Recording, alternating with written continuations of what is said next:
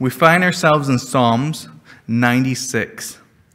Oh, sing to the Lord a new song. Sing to the Lord, all the earth. Sing to the Lord, bless his name. Proclaim the good news of his salvation from day to day. You know, I hope you're amazed at what God does for us each and every day. And as we sing to the Lord, let's go ahead and sing. Come, Christians, join to sing. We'll go ahead and stand as we sing. Come, Christians, join to sing. Come, Christians, join to sing. Alleluia, amen. Loud praise to Christ our King. Alleluia, amen. Let all with heart and voice before his throne rejoice. Praises his gracious choice. Alleluia, amen. Come, lift your hearts on high. Alleluia, amen. Let praises fill the sky. Alleluia, amen. He is our guide and friend. To us he'll condescend. His love shall never end. Alleluia. It said his love shall never end. That should make you happy. That should make you glad. Let's sing praise yet our Christian again on the last. Praise yet our Christ again. Alleluia, amen. Life shall not end the strain. Alleluia, amen. On heaven's blissful shore, his goodness will adore, singing forevermore. Alleluia, amen. Our Father, we do bow before you this morning. We are here to worship you, to worship your Son, Jesus Christ, in the power of the Holy Spirit. We thank you, Lord, for all that you have done for us. We thank you for the privilege we have of joining together in worship. Lord, we just ask that you would accept our worship today. May it be acceptable in your sight. May it be a pleasing nostril to you, a pleasing odor in your nostrils, Lord, as your word says. Lord, we pray that our hearts would be right before you, that we'd worship you in spirit and in truth. Lord, we think of those who have recently lost loved ones, and we pray that you would bring comfort to them. Lord, we know that there are needs in each and every heart that is in our service this morning. Father, as we lift these knees before you in prayer, we just know that you know us, we know that you love us, we know that you care. And Father, we just ask that you would work in each life according to your perfect will. Challenge our hearts today. Glorify yourself in our lives. For it's in Jesus' precious name we pray. Amen. Thank you. You may be seated. Our last song, you might be looking next door to your neighbor in your pew and saying, why would you be able to praise the Lord? If you knew what was going on in my life, man, it would be hard to sing praises to God. And I think the reason why that person could do that is because they found out that our God is full of grace. And as the song says here, he giveth power. Isaiah says he giveth power to the faint, and to them that have no might he increased strength. Let's go ahead as we sing, he giveth more grace. He giveth more grace when the burdens grow greater. He sendeth more strength when the labors increase. To hand of affliction he addeth his mercy. To multiply trials, his multiplied peace. His love has no limit, his grace has no measure, his power has no boundary known unto men. For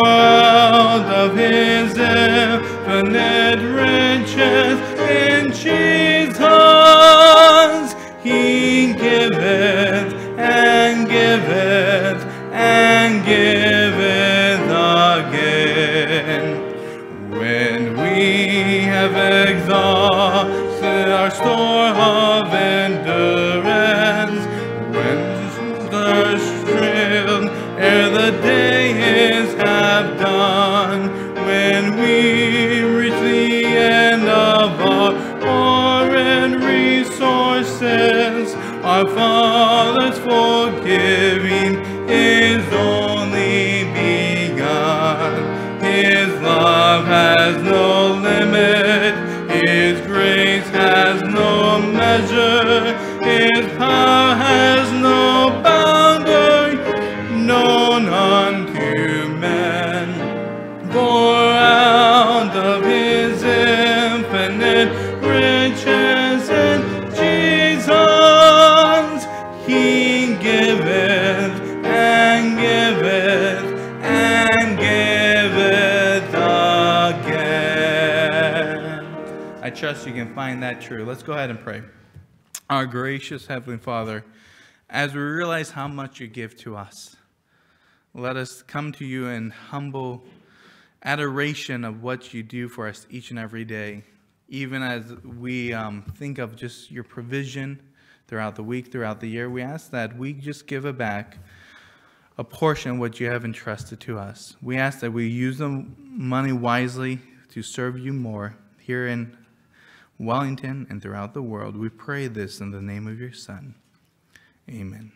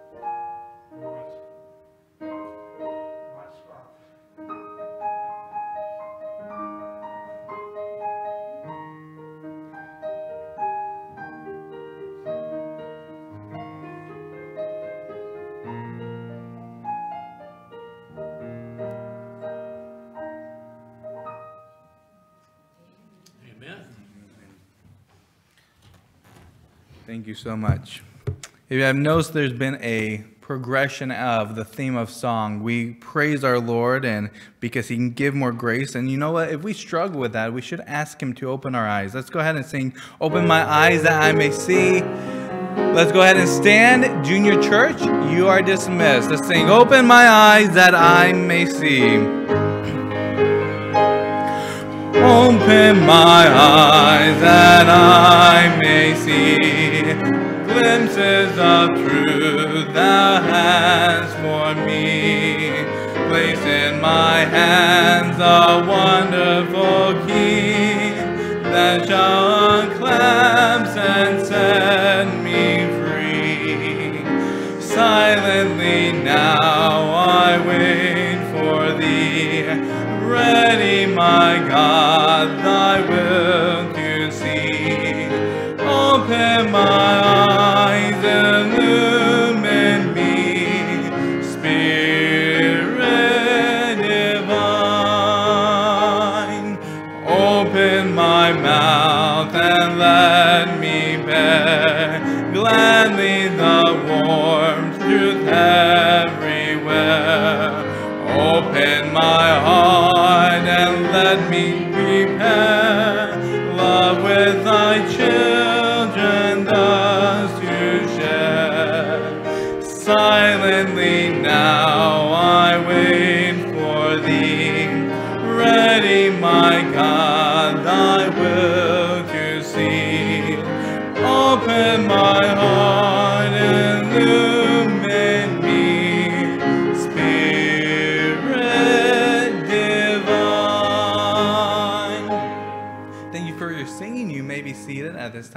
it special.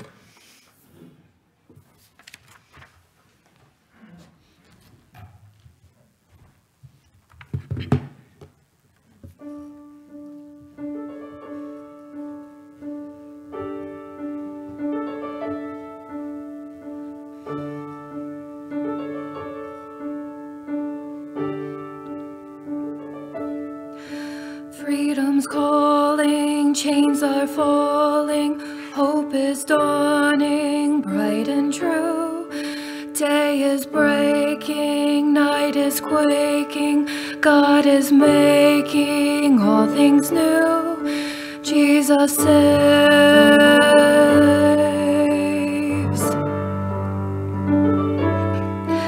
Hear the heart of heaven beating. Jesus saves, Jesus saves, and the hush of mercy breathing. Jesus saves, Jesus saves. Hear the host of angels sing, glory to the newborn King, and the sounding joy repeating. Jesus saves. See the humblest hearts adore him. Jesus saves, Jesus saves, and the wisest bow before him. Jesus saves, Jesus saves. See the sky alive with praise, melting darkness in its place. There is light forevermore in Jesus saves. He will live our sorrow sharing. Jesus saves, Jesus saves. He will die our burden bearing. Jesus saves, Jesus saves. It is done, we'll shout the cross. Christ has paid redemption's cost, while the empty tombs declaring Jesus saves. Freedom's calling, chains are falling, hope is dawning, bright and true. Day is breaking, night is quaking, God is making all things new. Oh, to grace, how great a debtor. Jesus saves, Jesus saves. All the saints who shout together, Jesus saves, Jesus saves. Rising up so vast and strong, lifting up salvation's song. The redeemed will sing forever, Jesus saves. Rising up so vast and strong, lifting up salvation's song.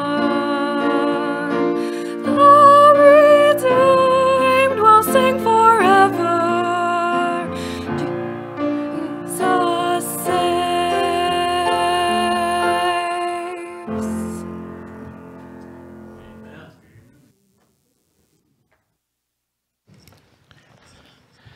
Thank you so much, Julia. Isn't that the best news you could ever hear? Jesus saves. We have a world filled with people who need that message, and it's our job to get that message to them. Jesus saves. Thank you so very much. Psalm 119 is not only the longest psalm, it's also the longest chapter in the whole Bible. In its 176 verses, the psalmist uses 10 different terms or titles for the Word of God. In fact, each of those 176 verses contain at least one of those 10 titles, except for 3 verses. Verse 90, verse 122, and verse 132. In Psalm 1, by the way, don't turn there this morning. We're not going to be there. In verse 18 of Psalm 119, the psalmist records a brief but very important prayer. It's a prayer that should be on our lips or in our hearts every time we approach the Word of God. Listen to what he prays in Psalm 119, verse 18. He prays this: "Open my eyes, that I may see wondrous things from your law. This book, our Bible, is God's book. God wrote it through the ministry of the Holy Spirit. So it only makes sense that it is only through the ministry of the same Holy Spirit that we can understand it. The psalmist is teaching us to pray, open our eyes, Lord, when we come to the Word of God. Open the eyes of our minds so that we can see and understand wonderful and awesome things from the Word of God. The Bible is also a spiritual book. It contains spiritual truth. So it's only with spiritual insight that we can truly understand what it has to say. We need for God to open our spiritual eyes so we can comprehend the spiritual truths that He wants us to be aware of. There's a story in the Old Testament about Elisha and his servant. The story is found in 2 Kings chapter 6. I want to share that story with you as we begin our message this morning. Now again, don't turn there. I'm going to be reading from 2 Kings chapter 6, starting with verse 8. Now the king of Syria was making war against Israel, and he consulted with his servants, saying, my camp will be in such and such a place. And the man of God sent to the king of Israel, saying, now this is Elijah sending a message to the king of Israel to warn him about the king of Syria. All right? He sent a message saying, beware that you do not pass this place, for the Syrians are coming down there. Then the king of Israel sent someone to the place of which the man of God had told him. Thus he warned him, and he was watchful there, not just once or twice. So over and over again, these plans are being thwarted. Therefore, the heart of the king of Syria was greatly troubled by this thing. He called together his servants and said to them, will you not show me which of us is for the king of Israel? I've got a spy. I've got a mole. Somebody is telling the king of Israel what we're going to do. And one of his servants said, none, my lord, O king. But Elisha, the prophet who is in Israel, tells the king of Israel the words you speak in your bedroom. Talk about somebody being bugged. So he said, the king of Syria, go and see where he is, that I may send and get him. I'm going to take care of this guy. And it was told him, saying, surely he is in Dothan. Therefore he sent horses and chariots and a great army there, and they came by night and surrounded the city. And when the servant of the man of God arose early and went out, there was an army surrounding the city with horses and chariots. And his servant said to him, alas, my master, what shall we do? Now God had warned Elijah about what the Syrians, don't you think he would have warned him about this? So Elisha answered, do not fear, for those who are with us are more than those who are with them. Now the servant's looking out. We're surrounded. It's a huge army. What are you talking about? And Elisha prayed and said, Lord, I pray, open his eyes that he may see. Then the Lord opened the eyes of the young man, and he saw. And behold, the mountain was full of horses and chariots of fire all around Elisha. We need to have our eyes opened to the spiritual truths in God's word, just like Elisha's servant needed to have his spiritual eyes open to see God's protection of the army of angels ready to protect Elisha. You know, the Apostle Paul prayed something very similar in Ephesians chapter 1. Take your Bibles, if you would. Turn with me to the first chapter of the book of Ephesians. We're making our way through this letter. There is an outline in your bulletin that will help you as we study our passage this morning. Paul has just finished a lengthy sentence discussing the riches that are ours in Christ Jesus. Now he turns to God in prayer. And this prayer is another long sentence. It covers all 9 verses of today's passage. In this prayer, Paul prays for spiritual understanding for the church, for the believers at Ephesus. He wants God to open their eyes to all that they have in Christ. And that prayer applies to us. Let's see what kinds of things we should be seeing. We'll begin by reading our passage, Ephesians chapter 1, starting with verse 15. Therefore I also, after I heard of your faith in the Lord Jesus and your love for all the saints, do not cease to give thanks for you, making mention of you in my prayers, that the God of our Lord Jesus Christ, the Father of glory, may give to you the spirit of wisdom and revelation and the knowledge of him, the eyes of your understanding being enlightened, that you may know what is the hope of his calling, what are the riches of the glory of his inheritance in the saints, and what is the exceeding greatness of his power to usward who believe, according to the working of his mighty power, which he worked in Christ when he raised him from the dead and seated him at his right hand in heavenly places, far above all principality and power and might and dominion and every name that is named, not only in this age, but also in that which is to come. And he put all things under his feet and gave him to be the head over all things to the church, which is his body, the fullness of him who fills all in all. Paul's writing this letter to the believers in Ephesus to encourage them and to teach them some additional spiritual truth. In this letter, you'll find two rather lengthy prayers, the one we just read, and then another later in chapter 3. In today's prayer, Paul prays very specifically for open eyes and spiritual understanding for the church at Ephesus. When's the last time you prayed that prayer? Let's see what kinds of things we need to understand and how we should be praying for one another and for ourselves in our church today. We'll begin with Paul's praise for the believers in verses 15 and 16. Look at verse 15. Therefore I also, after I heard of your faith in the Lord Jesus and your love for all the saints, do not cease to give thanks for you, making mention of you in my prayers. As we begin this morning, we need to take note that Paul regularly prays for the churches that he is familiar with. We find this over and over in his letters. In verse 16, we hear Paul's testimony. He doesn't cease giving thanks and praying for the church at Ephesus. Paul regularly prays for the churches. So right here at the beginning of the passage, we have a very important message or lesson for us today. We need to be faithful in our prayers for our church, for its members. We need to be praying regularly not only for our own church, but other churches, other believers that we're aware of. Prayer is a very important ministry in and to the church. Are we doing our part?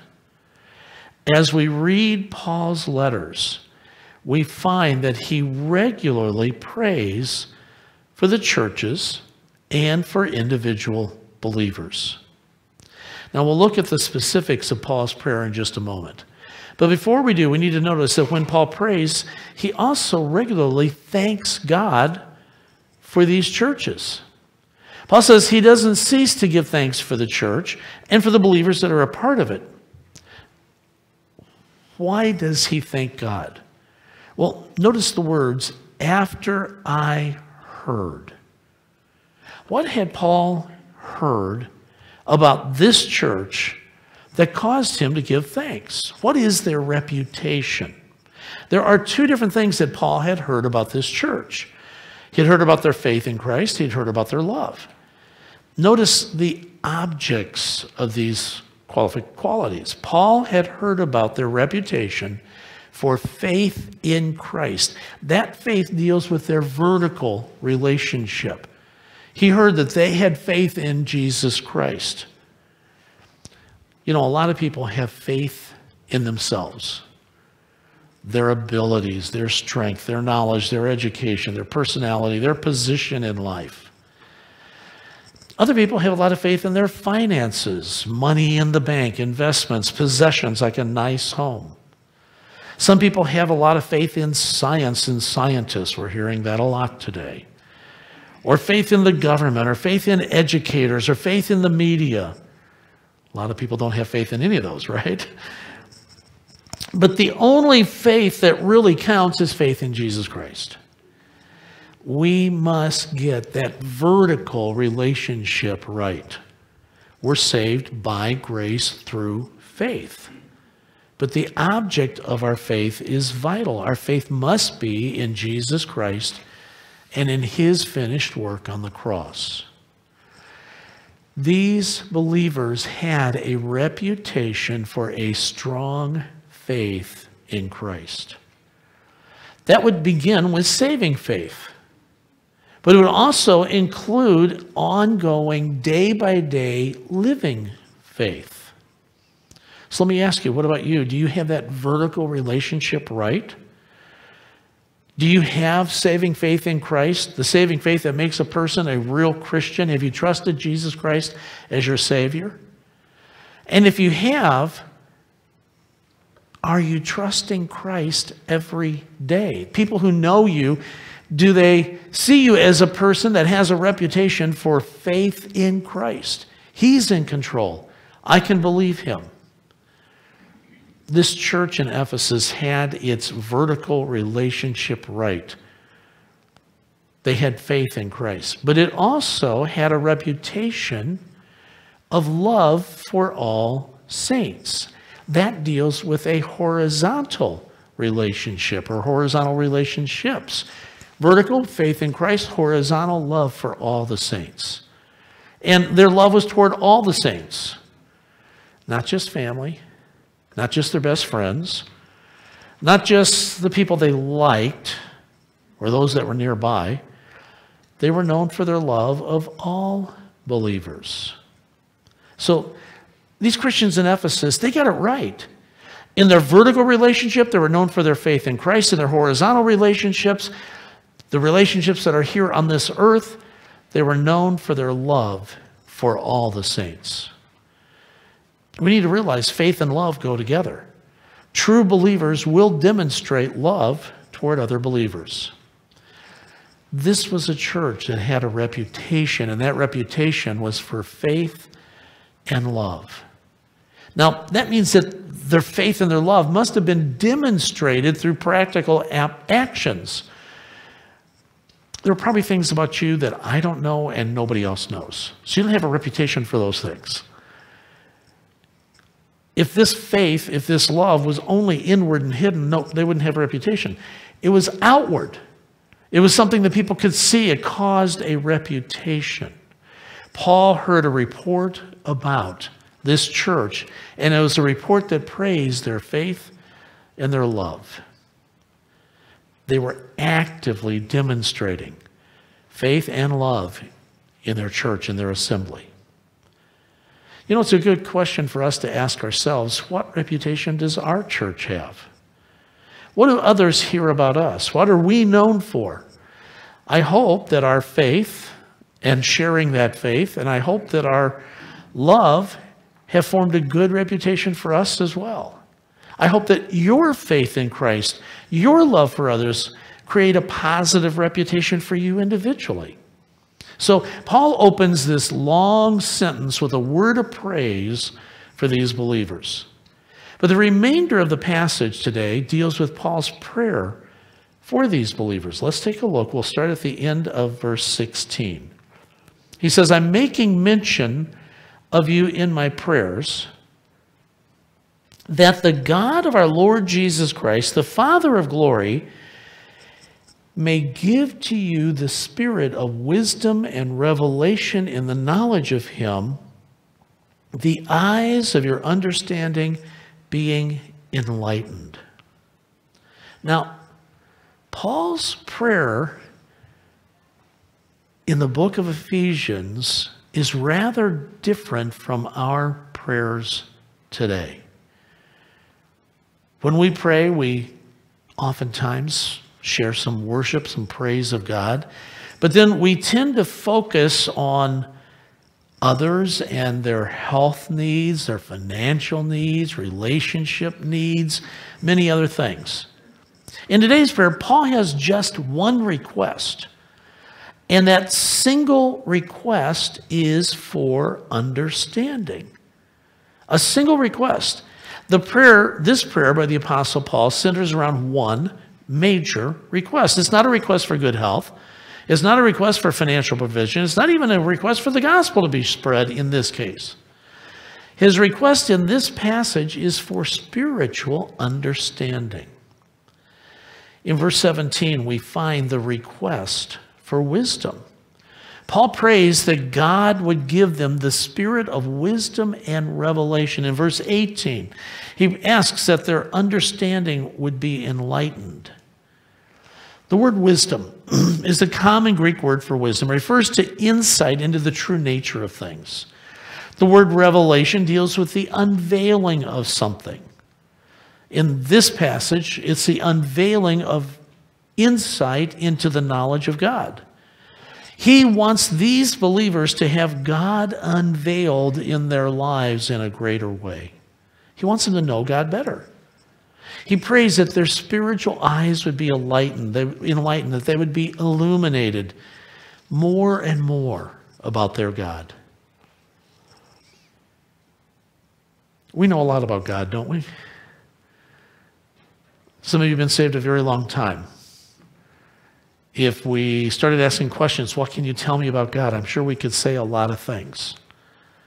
But Paul prays that we would get to know him even better. So his single request is for wisdom, for understanding. Where does this wisdom come from? What is the source of this wisdom? Well, if you look at the beginning of verse 17, you'll find that the source of wisdom is none other than God himself. Paul is praying that God would give these believers wisdom and open their eyes of understanding into himself.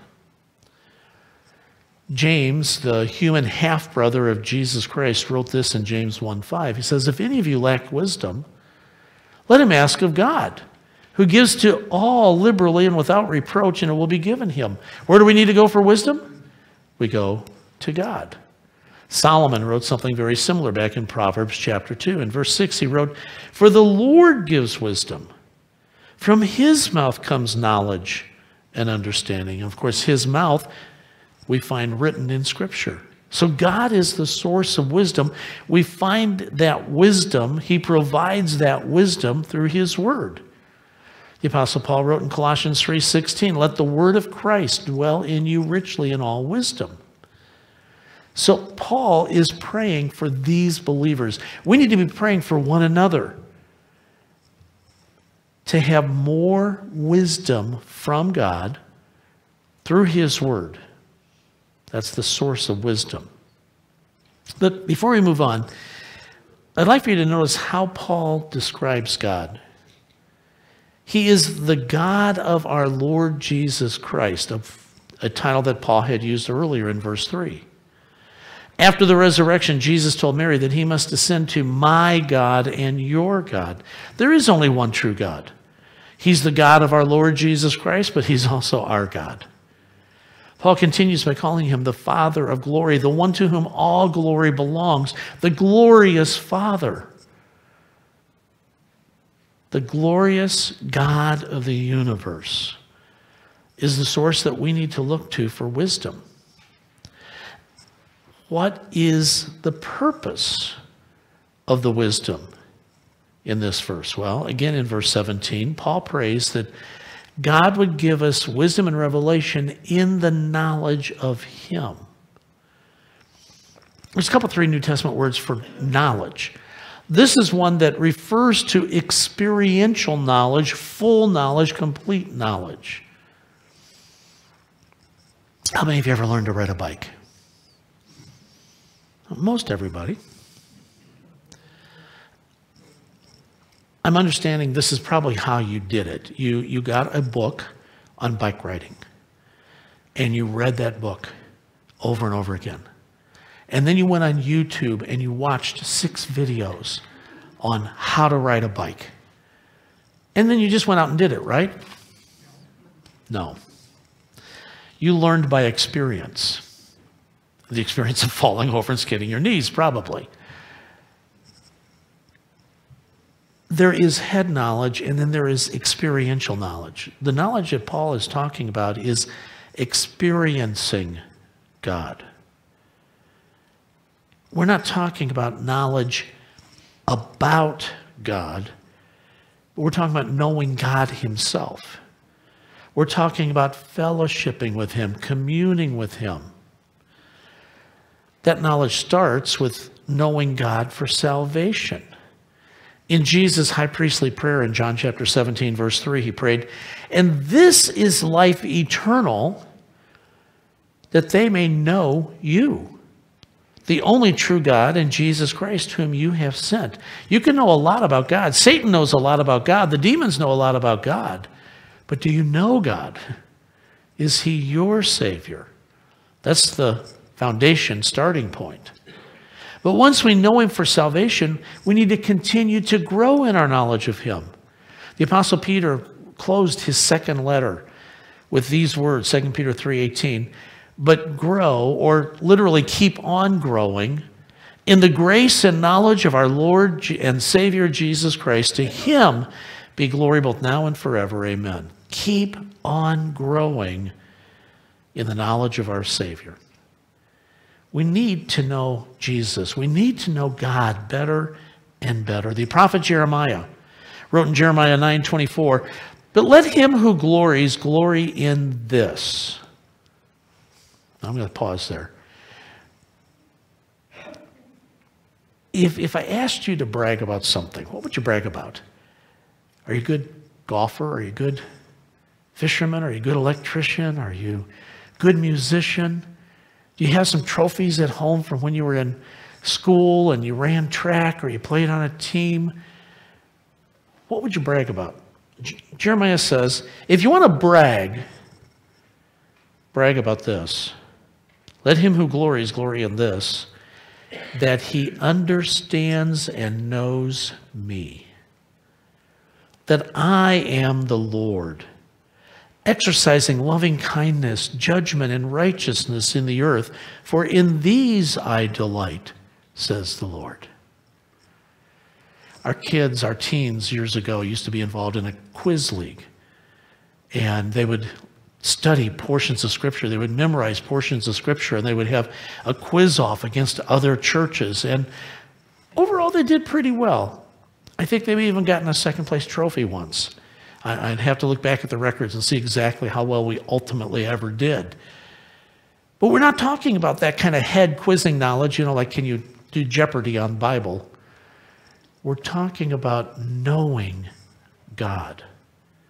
Paul prays that we might gain wisdom and enlightenment in knowing God, our God, better. He's not referring to theoretical seminary knowledge. He's talking about experiencing God in our lives. He's talking about walking with God day in and day out like Enoch did. The Apostle John informs us that one test of how well we know our God is how well we obey him. Paul is praying for the believers in Ephesus. And his prayer applies to us as well. He prays for one general request, that we would know our God better. Do you need to do that? I need to do that. We never arrive, do we? We need to know our God better. But that single request is followed by 3 specific requests for understanding. What is it about God that we need to know better? How do we further what Paul is saying? What are the specific requests? The first is that we might know the hope of his calling. Look at verse 18. The eyes of your understanding being enlightened, that you may know what is the hope of his calling. And then he goes on. We'll stop right there. The hope of his calling. 3 specific requests are related to actually 3 different time references. The hope of his calling deals with the past. This is something that happened in the past. So what is it that Paul wants us to know, to understand better about God? Well, the words translated his calling refer to our salvation and its outworking in our lives. 2 Timothy chapter 1, verse 9 says, who has saved us and called us with a holy calling, not according to our works, but according to his own purpose and grace, which was given to us in Christ Jesus before time began. See, this is the past. We studied a couple of weeks ago some very deep theology in chapter 1. God called us. 1 Peter 2:9, you are a chosen generation, a royal priesthood, a holy nation, his own special people, that you may proclaim the praises of him who called you out of darkness into his marvelous light. So the hope of his calling has to do with our salvation. He took those of us who were dead, all of us have been there. He took us who were dead in our trespasses and sins. We had no spiritual life. We were living in Satan's realm, the realm of darkness. He made us his children, gave us spiritual life, and caused us to walk in the light. That's his calling. So what's the hope? Well, the word for hope isn't something that we wish for. I hope the Browns can make it all the way next year. That's a wish for kind of thing, right? I hope next year I have to struggle with, do we have church or not on Sunday night because of the Super Bowl, because the Browns are in it, right? Is that a uncalled for wish? You can answer that yourself. I know some of you are fans of other teams. Sorry for you. That's not the kind of hope we're talking about here. This hope is an assurance of the eternal fulfillment of all of God's promises to us who believe. The hope of his calling means the confidence in his calling. Philippians 1:6, being confident of this very thing, that he who began a good work in you, talking about God, will complete it until the day of Jesus Christ. God saves us, and he's going to bring us all the way to glory. 1 John chapter 3. First 3 verses, behold what manner of love the Father has bestowed upon us, that we should be called children of God. Therefore the world does not know us because it did not know him. Beloved, now are we children of God, and it has not yet been revealed what we shall be. What is heaven exactly going to be like? How old will we be in heaven? What will those bodies be like? What will we be able to do in those glorious bodies, glorified bodies? We don't know those things, but we know that when he, Jesus Christ, is revealed, we shall be like him, for we shall see him as he is. Now get verse 3. And everyone who has this hope in him. That's our hope. One day we're going to be just like Christ. Everyone who has this hope in him purifies himself just as he is pure. Jesus is coming back. And when he does, in an instant, we're going to be changed to be like him. That's a glorious hope. That's another indication of our eternal security. John writes that hope should motivate us to holy living today. So, a general request that we could know God better now has some specific requests of exactly what it is we need to know. The first is the hope of his calling.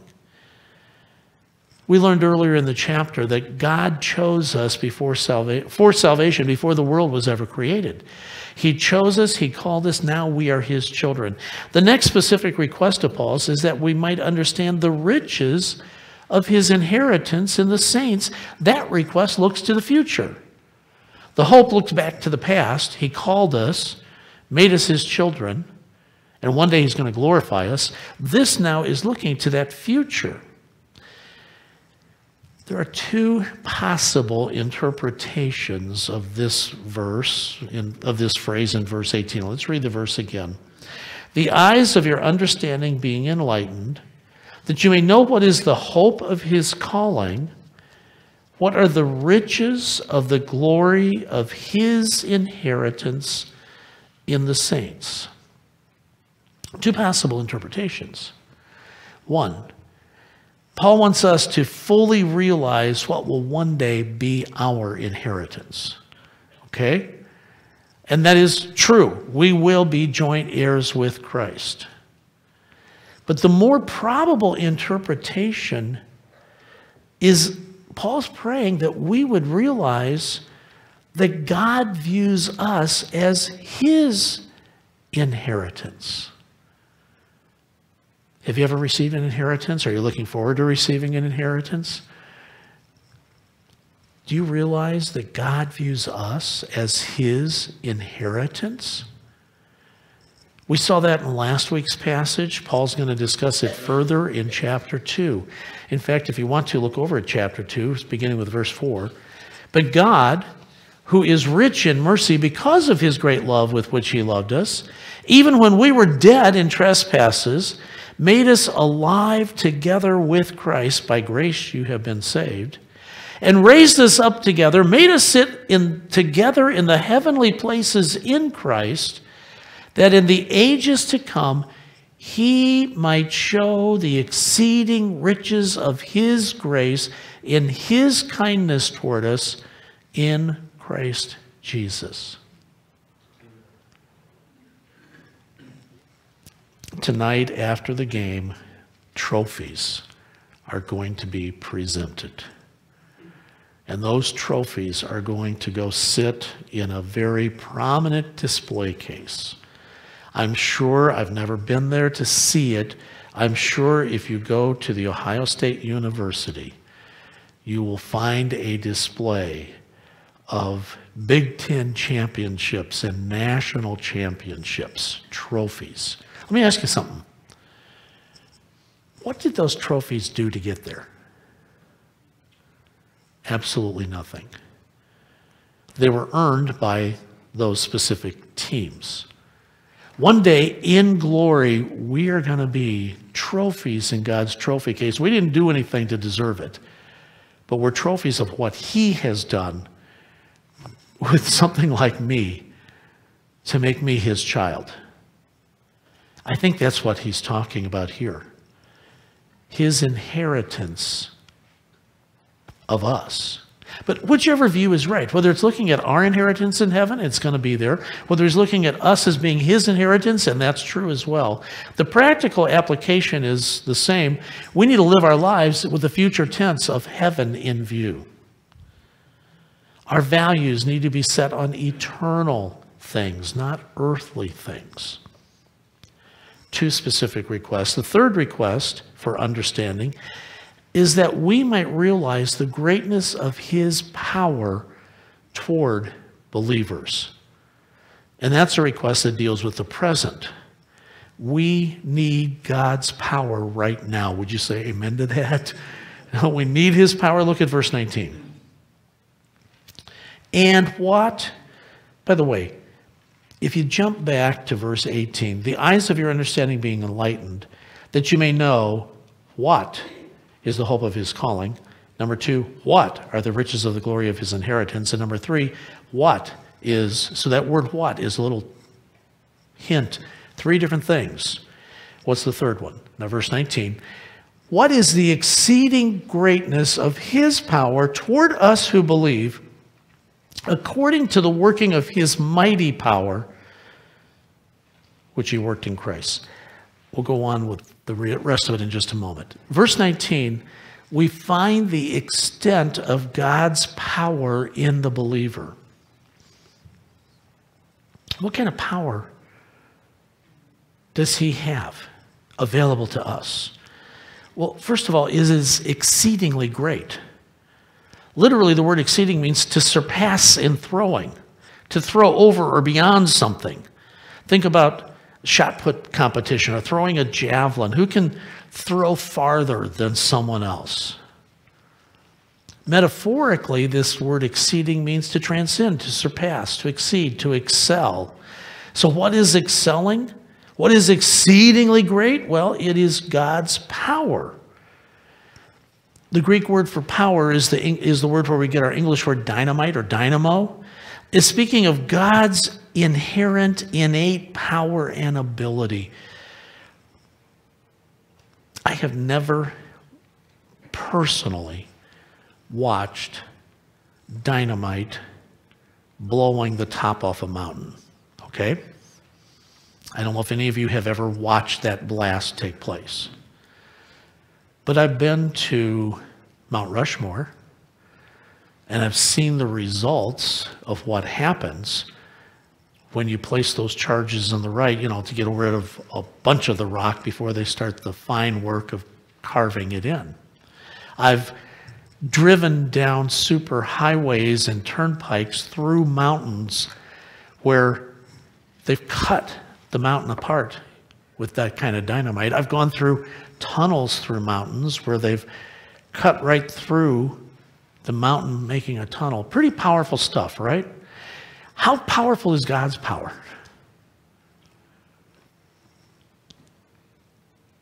What is the exceeding greatness of his power toward us who believe? How much power do we have at our disposal? Third, notice that power is working. Paul's here using a Greek word from which we get our word energy. It deals with power in operation. It's not just static power. A stick of dynamite has potential power. This is talking about that power at work. Think of the Energizer Bunny. He just keeps going and going and going. In the New Testament, this word is only used of supernatural power. It's used of God's power. It's used of Satan's power. It's exceedingly great. It's power. It's working power. And then Paul adds the word mighty. That's the word that deals with physical strength, physical force.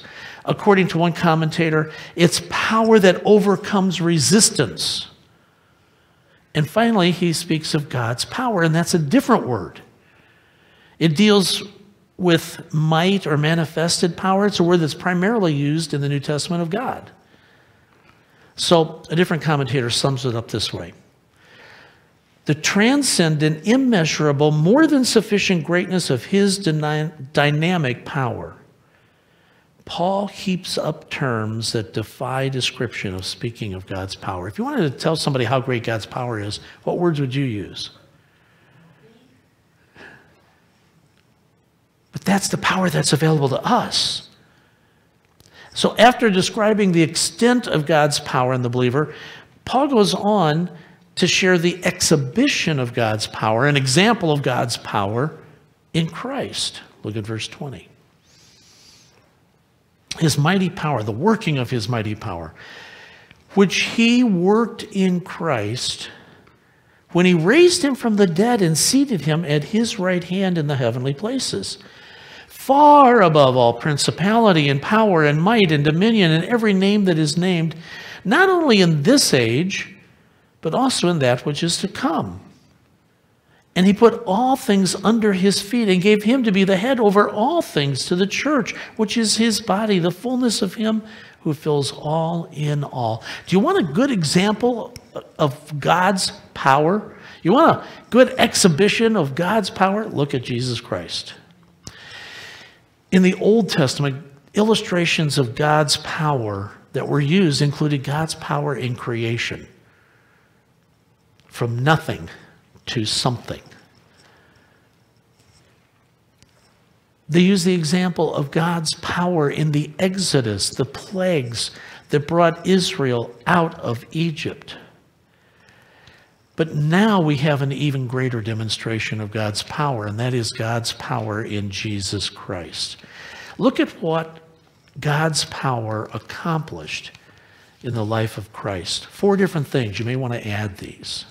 First of all, the resurrection of Christ in verse 20. If Satan could have kept Christ in the grave, he would have. But God is much more powerful than Satan. We have the resurrection of Christ. Secondly, the glorification of Christ. God raised Christ and then placed him back on his rightful throne in heaven.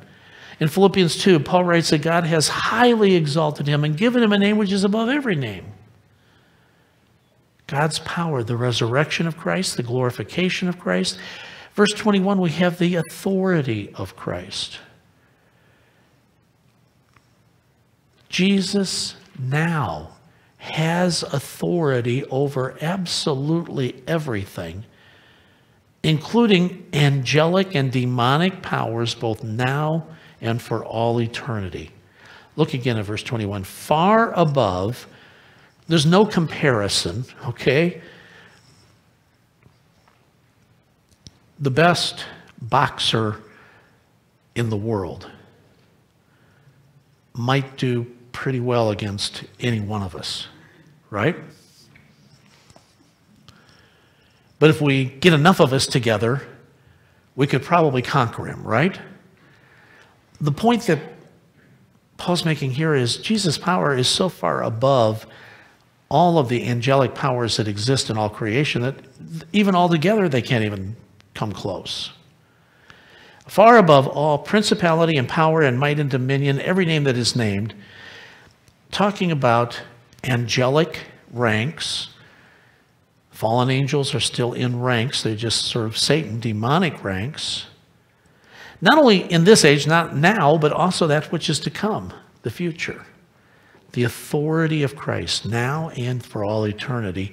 And finally, in verses 22 and 23, the preeminence of Christ. Jesus is the preeminent one. Everything is and will be subject to him, including the church. He's the head of the church. We're his body. So Paul wants us to understand more about the greatness of God's power toward us as believers. What's the application of God's power in our lives? Do you need that power? You ever get tired? You ever feel like I just need to plug in and recharge? Two truths. First of all, that infinite power is at work in my salvation, assuring me that I will be saved. Folks, we didn't save ourselves. God's the one that saved us. We don't have to keep ourselves saved. That's God's job, and who's stronger than God? As John chapter 10 says, we are in Christ's hand, and God's hands over that, we're safe. That power is at work in our salvation. We don't have to worry about that. But secondly, that infinite power is also at work in my daily life, strengthening me to live as God desires me to live. When Paul says I can do all things through Christ who strengthens me, he's not saying that he alone could pick this church up. Okay, well, that's one of the all things. No, I can do anything that God wants me to do through his power. What does God want you to do? He'll give you the power to do that. Here's a question we need to ask ourselves. What is strong enough to stop me as I live for Christ and serve him according to his will? And the answer is nothing. The only thing that can stop me is me. Philippians 4:13, I can do all things through Christ who strengthens me. Paul puts it pretty bluntly in Romans 8. I love the whole passage, but verse 31, what then shall we say to these things? If God is for us, who can be against us? And the answer that he implies is no one, not even Satan. Earlier, I referred to one of the commentaries written by Edward Rustio. Here's how he continues. We can depend on God's power. It is divine, inexhaustible, irresistible, and available. You get those words? It's God's power. It's limitless. It can't be stopped, and it's available to us.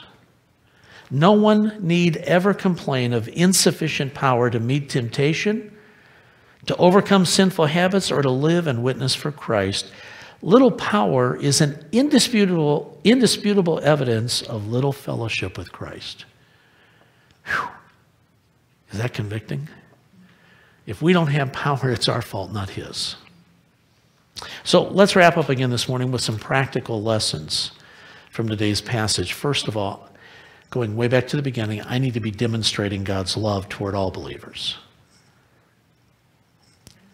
Second, the overall theme of the passage, knowing God better will help me live better.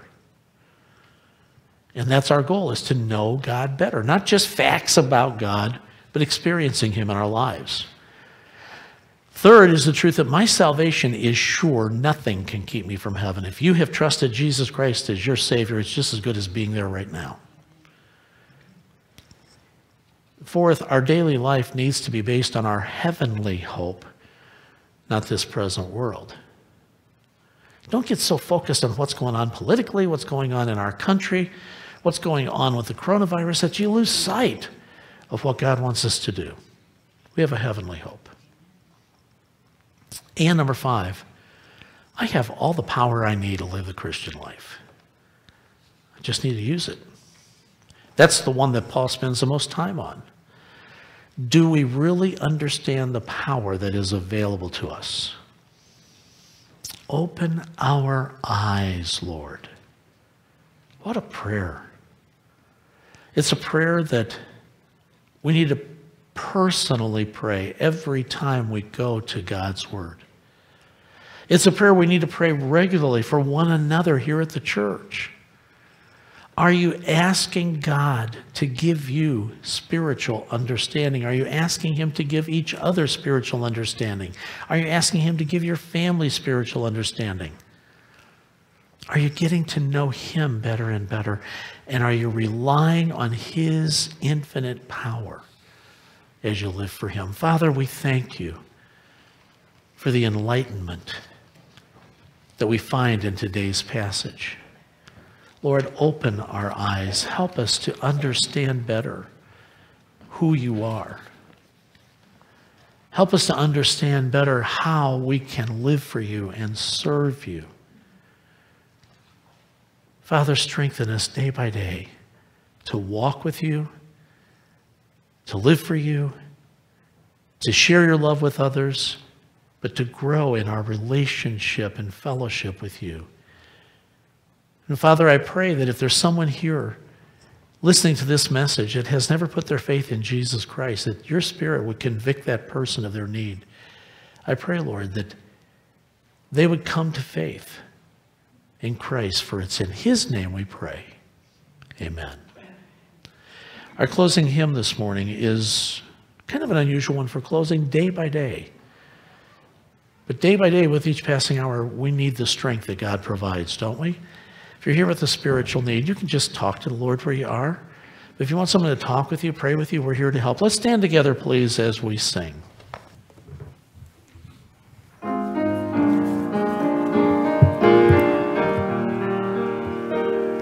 Day by day, with each passing moment, strength I find to meet my trials here.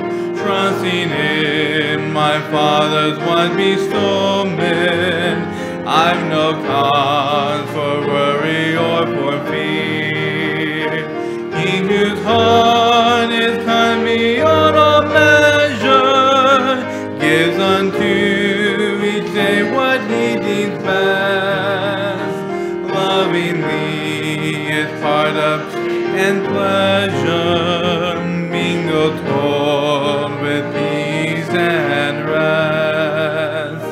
Every day the Lord himself is near me, with thy special mercy for each hour.